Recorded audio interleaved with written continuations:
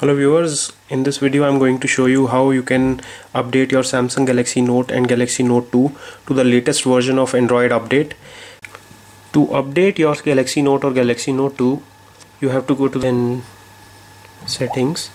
From settings you go to about device. From about device you go to software update, and here you click the button which says update. It will connect to the server and it will show you how to install them. You just press the install button and it will warn you your device needs to be rebooted. Make sure that you back up all your important applications and data before you update. And after you reboot the device and accept to install the update, you will see this kind of progress bar which shows you the progress of Android update, and you will see a Android logo like this. Let us give it some time and let the update proceed.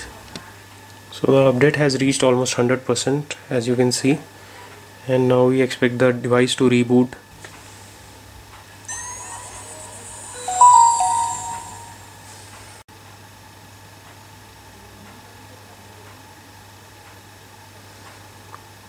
As you can see, after the Android logo at the startup screen, when the phone is booted for the first time, it shows me the progress.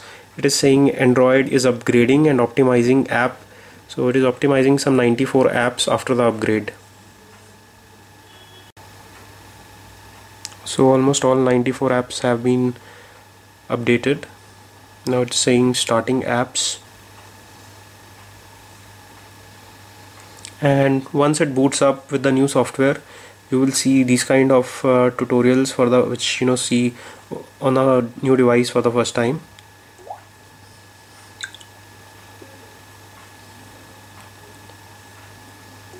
And here we are at the startup screen. This is the new startup screen, and this is the success message which you see after upgrading the software, which says software update, device successfully updated. Let me quickly go to the settings and show you the version that we get after the update. So as you can see, this is now on 4.1.2.